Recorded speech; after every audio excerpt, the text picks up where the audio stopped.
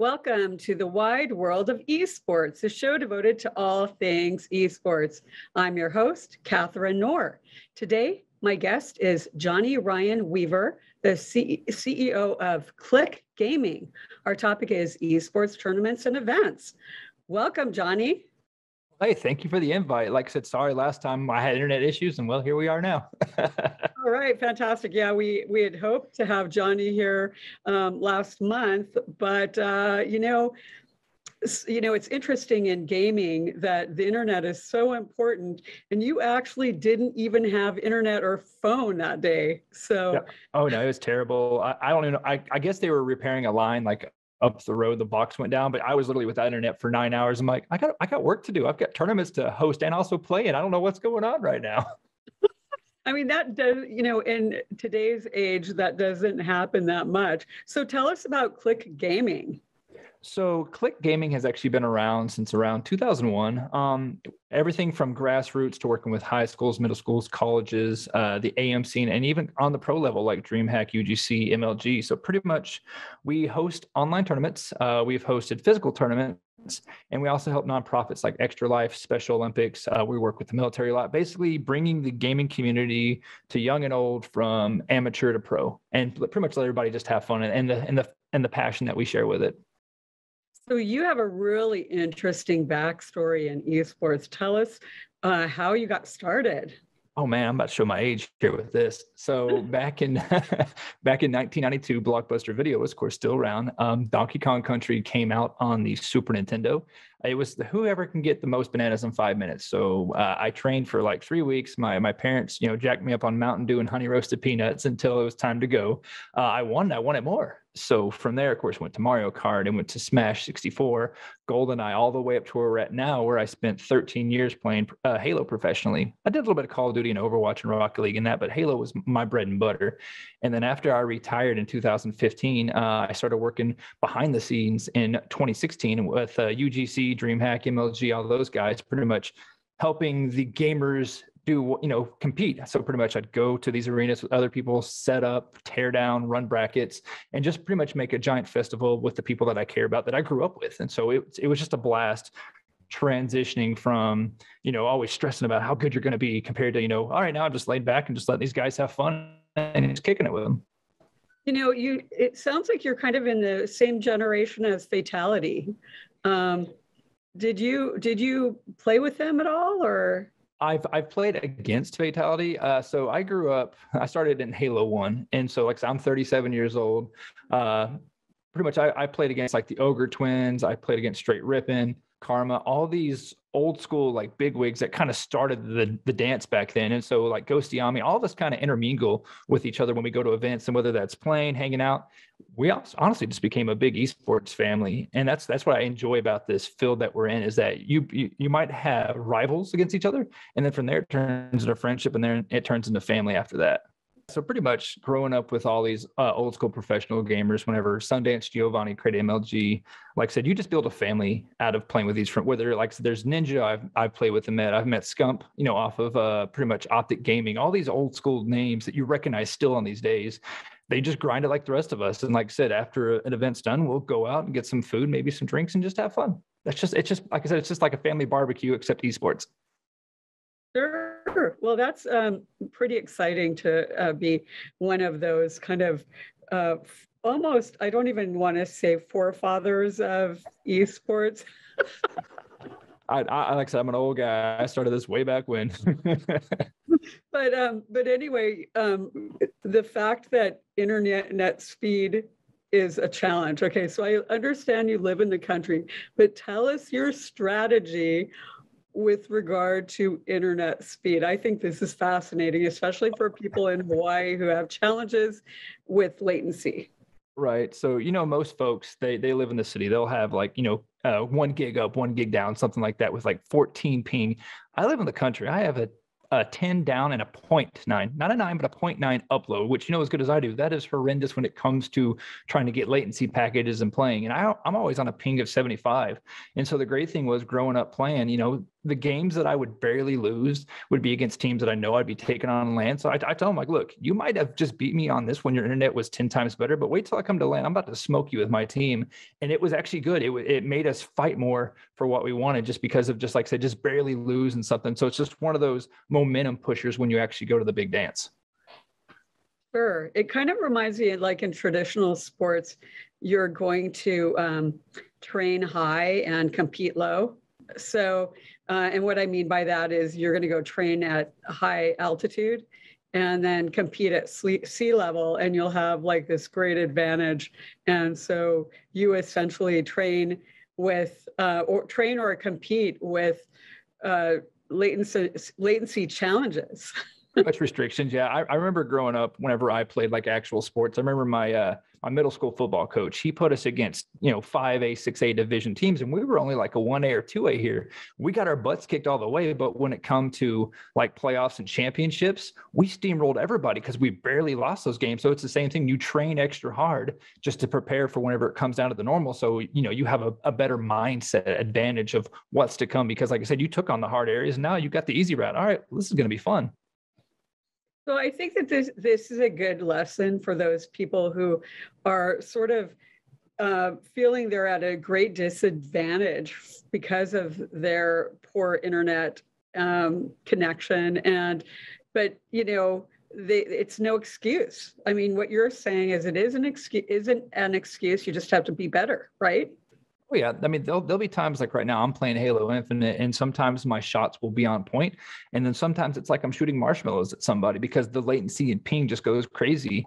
And so instead of getting mad, turning your stuff off, just wash it off, go to the next game. But if you barely lose, or like I said, barely have a KD that's lower than what it should be, just wash it off. Don't get me wrong, there is times that you're going to get beat by somebody, you're going to get beat bad, but again, you just learn from your mistakes, figure out what happened, and get better. And if it is internet, just wash that off. It ain't no big deal. Fantastic. So, okay, what we're here to talk about are tournament and events. Tell us what's going on right now. So currently, especially with the 2022 season, I freelance for about 10 different companies. Right now, I have a big road schedule with Unified Esports. They are based out of Wichita, Kansas. We will actually be in Drury, Missouri, which is kind of right on the outskirts of Springfield. We will be doing a 10 event from FGC titles like Tekken, Street Fighter. But then we'll also have Halo, we'll have Valorant, League of Legends, and a couple more. But basically right now we have I believe it's a 6 college road tour, maybe 8. And basically it's part of a collegiate LOL, League of Legends, pretty much round robin action, to where the winner of all these colleges going at each other will, I think, receive 20 grand for their school and also scholarships. So the great thing is we're doing this to help represent these colleges and bring them traffic towards their scouts and whatnot. But then we're also giving back to the public with these smaller, $100 to $1,000 prize pool events. So there's that. I myself have a couple with the military coming up in California, Florida, and a couple other areas. And then also with Click Gaming, we have local ones out here in Oklahoma. So pretty much I have probably so far lined up 40 events, and it's not even close to summer just yet. Wow, that's fantastic. So it sounds like the pandemic is far behind you in a lot of ways. It is. I mean, so our first event was in April of 2021, whenever the curve started coming down. So out here in Oklahoma, our cases have always been low. It was like 0.26%. We had 32 teams come out for a free to enter $1,000 prize pool because we wanted to, give back to the community. We've all been stuck indoors. And so instead of charging gamers to come out, we just say, hey, here's $1,000 on the line. We had players from Massachusetts come out. We had it from Virginia, Indiana, all around the US, just to come out and have fun and, just to give back. And since then, I mean, we've been rocking. Usually I do between 70 to 100 online and physical events combined a year. And so I'm always on the go somewhere. Wow, that's terrific. So how did the pandemic impact you? Were you able to pivot? Oh yeah. So my last 2 events was I did Anaheim DreamHack in 2020. And then I did one with the Oklahoma City Thunder here in Oklahoma City. And as soon as the pandemic came out, we honestly pivoted, switched to online tournaments and leagues. And after that too, I was on Hitmarker and I believe Indeed, and I found a couple of different companies looking to try to like teach different kids lessons. I was like, well, why don't you combine tournaments with these lessons? And so now these companies I've worked with are having the same thing, to where they did online events. They got a lot of great traffic, a lot of great sponsors, and now they're turning it back into physical events with these online stuff and helping out, like I said, the younger generations, because we need those gamers to take over my position one day running these tournaments and whatnot. So it's a great stepping stone to help high schools, colleges, and like I said, the younger, 7 to 14-year-olds get engaged with what esports truly is. Yeah, I think we need some tournament organizers in Hawaii because I feel like we don't have as much going on in terms of tournaments here. What advice would you give to someone who wants to be an event organizer? Honestly, start small. Like you mentioned, start online. What you can do is you can maybe do a couple of free to enters with maybe like a $5 gift card or $10. Or let's just say if you reached out to a company and they had some free swag and you wanted to ship it to somebody, as good as I do, it costs money to make money or to at least learn stuff about it. And so I would start small. I would host an online event. I would go on a platform like maybe Challenge, Battle, Fire, Smash, GG, create what you want and advertise it like on Facebook groups, advertise on Instagram, Twitter, because that's where your traffic's going to lead to you. And as you expand from there, you can start adding possible production to it. Maybe you can get a bigger sponsor that wants to throw more money in it to where you can charge small amounts to get money back in your pocket as you grow. And the great thing is too, is starting with grassroots, it can actually build a great gaming resume for you to find maybe a job at DreamHack, maybe a job at UGC, etc. And so trying these different angles is a great way to, like I said, just build yourself as a person and understand the environment you're in. Sure. And I could see someone doing that just as, kind of something they do in the evening or whatever, and on weekends and, building their resume, like you say. So what are you playing these days? So these days, I play a little variety of things, anything from first-person shooters like Halo, Call of Duty, Rocket League. One of my favorites, though, has actually been role-playing games. I grew up loving RPGs, like grinding on the Nintendo 64 days, and like I said, even on Xbox, like playing Destiny and stuff like that. So it really just depends. I try to compete as much as I can, but with my busy schedule with esports, I barely have time to even turn the Xbox on just to update a game on it nowadays. So, yesterday I actually was on a podcast about demographics. It was sponsored by Esports Trade Association, and there were 3 of us from the education committee on it. And we talked about one issue we talked about was age, and the fact that one thing, as you know, is the top players are young. And so when you compete, how is it being older than them? Are you still competitive? I am very competitive. I mean, even whenever I go to my own lands, I'm hosting. If there's like an open station, I'll challenge other teams. Like, hey, come get beat by the dad squad, the dad bod squad, and we'll just go out there and have fun. And sometimes we'll beat them, and sometimes we won't. What's great too is, like I said, with us working with these high schools, there's a high school that's down in Altus, Oklahoma, and they are undefeated in their high school area. And their head coach reached out to us at Click Gaming with all our guys, like, hey, can you play these guys and just beat the crap out of them? They got too much momentum in their head, thinking they're great. And so the dad bod squad went and played them, and we beat them. But we're like, hey, do you guys want to learn rotations? Do you want to learn these call outs? And because of that, they were actually able to advance their gameplay even more to be even more, indestructible and undefeated within their circuits. And so having that reality check to lead to a confident booster is amazing when it comes to this type of field. Now, do you do any coaching? I have actually. So like I said, with the different backgrounds I play, I've helped coach some of these high school kids. My daughter, she's 14. She's been to events. I've been there coaching her throughout stuff. And even if I'm at a high school event and I see a team that doesn't have a coach, I'm like, hey, do you guys want me to be your coach? I know the rotations. I can help you with call outs times. And they're like, yeah. And so I try to help these gamers understand more of, like I said, what it is, because anybody can pick up a controller, anybody can shoot a gun, but to learn, like I said, the times, the rotations, the variables of all the different angles to throw a grenade off a wall, I try teaching them that as much as I can. What is your advice to players who are interested in becoming pro? So my advice to helping these gamers and whatnot try to learn pro is honestly take it step by step. You're not gonna, it's like learning how to walk to run. You're not gonna become pro overnight. Some people don't, but that's the thing is, even if you are great at it and you're able to demolish competition but never go pro, I always say, look, you love esports, figure out another route, whether that is owning a team or learning how to be a TO or production or whatever. There's so many atmospheres and angles in esports that you can do. It doesn't need to just be like I said, just a pro gamer, because that's a hard route to come around.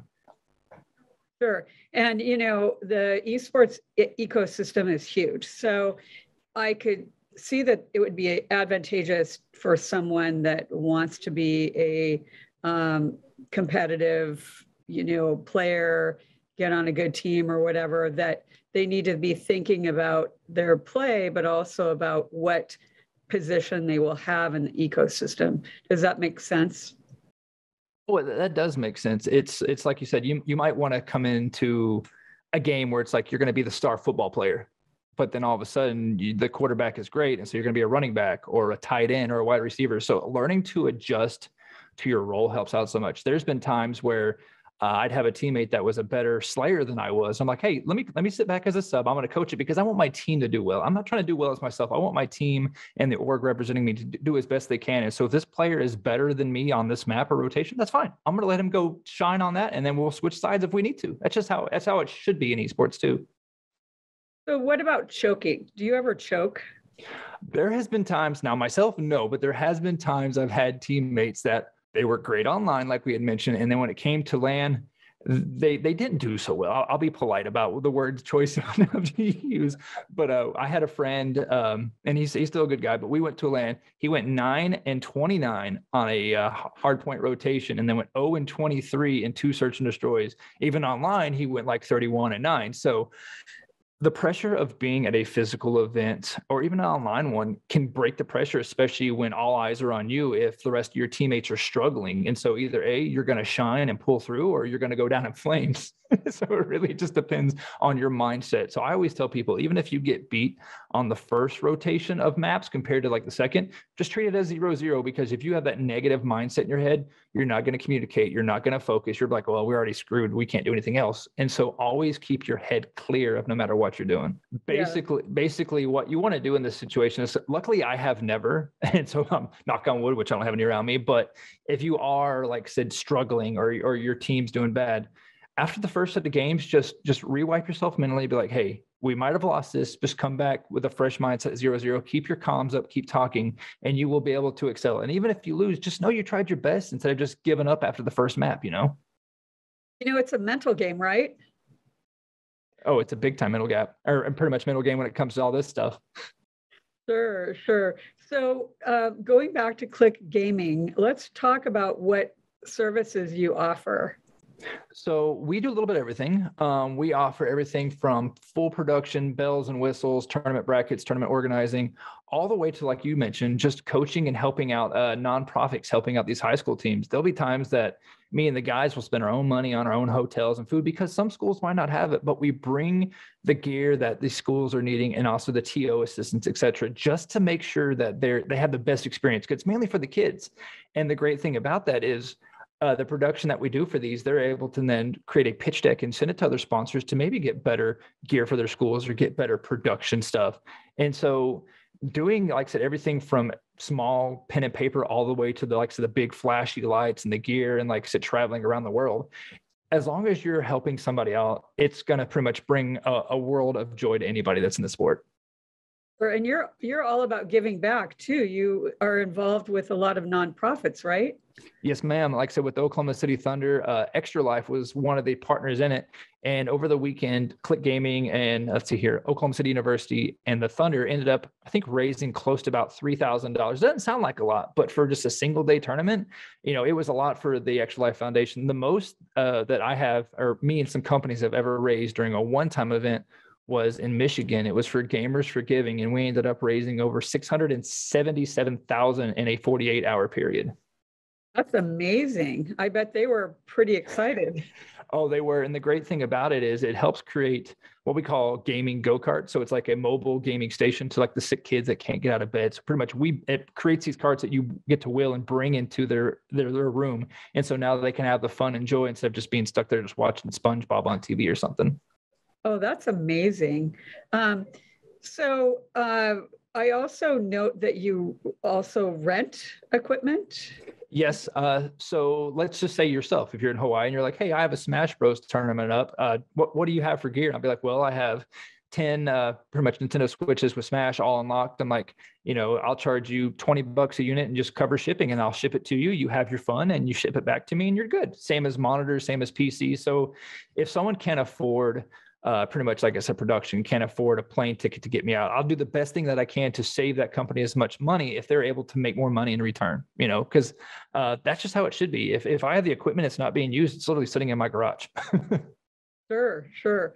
Well, so what do you, okay, so have you noticed that the needs of schools and organizations have changed over time? Because it seems like there are more programs, more money is going into this. What have you seen? So I know with a bunch of these esports arenas that high schools are creating, same as colleges, they're getting that STEM money. The great thing is yes, it's helping get equipment. It's helping build their structure, their foundation. The downfall is eventually that STEM might dry up for said areas. But the great thing is if they're able to pivot it right, they're able to get sponsors by say major gas station brands or major electric or say different kind of companies that are able to pretty much write it as a tax write-off. And so by getting your bones and structures in gear, you're able to create an atmosphere of, all right, well, let's say if the school down the road doesn't have esports, well, we can have the kids come here and practice. And so it's giving them a chance to now pitch to their superintendent, like, look, they have X amount. You've seen how great this was. We need the same thing here. Plus, you can use it as computer labs, science labs, etc. So it helps its way out more than just how esports normally is. Fantastic. So when you were playing professionally, there probably weren't that many women and girls in esports. Are you seeing that there's more women and girls in esports these days? Oh yeah. So yeah, back when I played, it was honestly maybe 95% of guys. There was Sniper Wolf and a couple other females that did play. But as things have grown, there is a lot more. There's female commentators. There's the welcome desk folks that help out stuff. And then, like I said, there is competitive. There's actually all women's competitive Call of Duty and Valorant leagues. And so it is helping transition because we need that. We need more females in there. That's why I bring my daughter to events, let her play, because I need someone to help represent the different sex than what we are. Because I hate to say it, it is dominated by males, and I want to see a neutral barrier of people that are great. It doesn't matter if you're male or female. If you're good on the sticks, you're good on the sticks, Sure.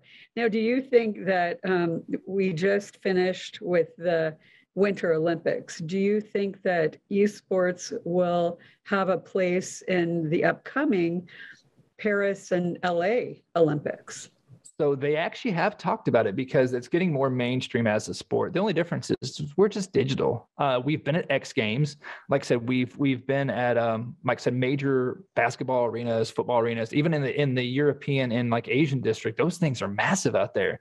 And so for them not to put it in the Olympics, honestly, it's missing a lot of talent, and it would bring in a lot of viewership. I mean, right now, esports alone brings in more viewership than the NFL and MLB combined. Sure, and it's interesting because it's widely been reported that the Winter Olympic Games had the lowest viewership of any Olympics in history. So that's unfortunate. And I watched it like crazy. I was watching everything, but it would be interesting to have esports. And now I realize you can't have esports in the Winter Olympics because the rule is it has to be on snow or ice. So I guess, I don't know, arguably if there was a game that was in winter or something, maybe you could. There is on Rocket League. Rocket League has a winter map, and it also has a hockey puck if you want to play it with that. I mean, it's not traditional map or the ball type, but I mean, it is a winter game. So why not try it? Yeah, why not? I mean, that sounds fantastic. So now, as a final topic, I'm kind of curious, what do you think about this focus on the metaverse and NFTs? It seems like that's the newest, biggest topic that sort of relates to esports. So I know a lot of companies are trying to create NFTs with team passes you can buy or memorabilia of this great event that you went to. And don't get me wrong, I mean, it can be a good selling point. It can get good sponsors involved. Honestly, I haven't done much research on NFTs to understand it. I know you're owning some kind of digital thing, but as far as the metaverse goes, I know Facebook gaming itself has definitely tried getting esports involved more and more on their platform. So creating a virtual reality, like say type tournament, it could be something cool because there hasn't really been much virtual reality tournaments just yet. Sure. So I'm going to give you the last word and tell us how they can find you and just tell us about kind of last words about Click Gaming. So to find Click Gaming, you can actually visit our website, www.clickgaming.gg. You can also find me on Twitter at ICChiller54. But as far as Click Gaming goes, like I said, whether it's a mom and pop all the way to majors, or if you even just have ideas or questions, don't hesitate to shoot a message our way. We love to interact with those who enjoy the same passion as we do. Fantastic. Well, Johnny, thank you so much. Great job. We learned a lot, and I hope a lot of viewers were inspired about your experience as a pro player and moving into work in the ecosystem and be as busy as you are. Well, actually, I appreciate the invite. I'm sorry it took 2 tries to get us on here because of internet stuff, as you could tell from what we talked about. But like I said, it's just a blast, and I hope anybody that loves this sport always continues to grow some way or another. Fantastic. And thank you to our viewers for joining us today. Next week, my guest will be Ryan Harbinson of ClearBridge Branding Agency. See you then.